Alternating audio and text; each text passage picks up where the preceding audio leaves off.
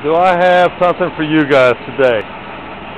I'm here at Boulevard Auto and Truck Repair here in Kansas City.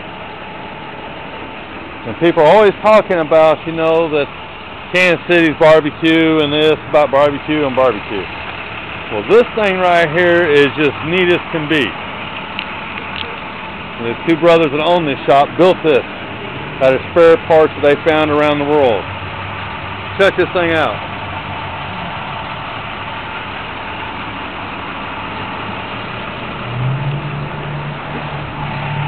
Talking about barbecuing now. Oh, that thing was heavy. Meanwhile, they take it around to different functions. Looks like an old train. And it runs on wood.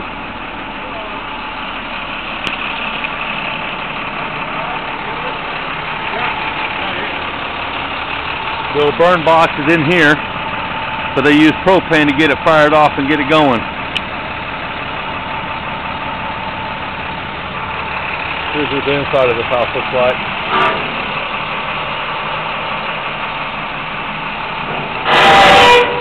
You think people don't take this serious? Look at the details on this thing.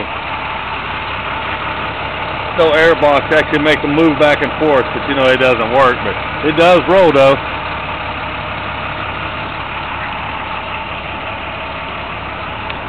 Got his belt up here.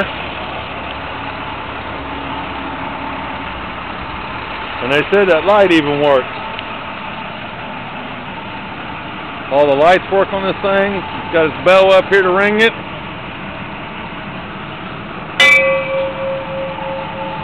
Got a little thing here to let the steam off. Now that's a barbecuer, my friends.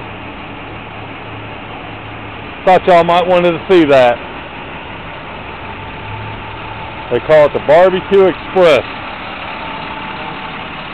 And they even put a number on it. 3918. I told him it'd be pretty cool though if that steam would make it actually move on its own power. But who says Kansas City doesn't take their barbecue seriously? Thank you.